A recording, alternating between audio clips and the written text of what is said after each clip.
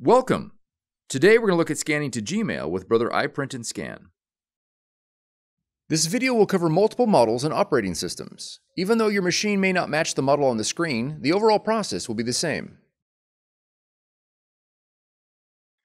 To begin, launch the Brother iPrint&Scan application. Although there are several methods for emailing from Brother iPrint&Scan, for this video we will focus on saving the scanned documents to the computer and attaching them using the Gmail website. First, verify that your model is selected. If not, click Select Your Machine to search for available machines. Select your model from the list and click OK.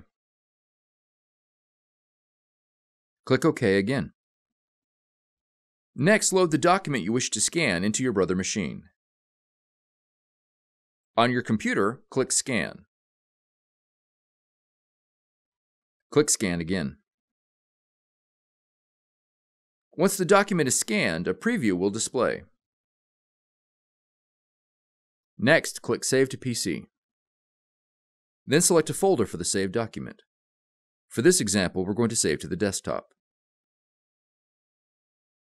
Now enter a file name and select a file type. Once the file settings are selected, click Save. Now open your email using an internet browser. In this example, we're using Google Chrome and Google Gmail. Please note that specific screens and steps within the Gmail application may change over time. Next, compose a new email. To attach your scanned document, click the paperclip icon. Then browse to the location where you saved your file, which in this case is the desktop. Select your file and then click Open.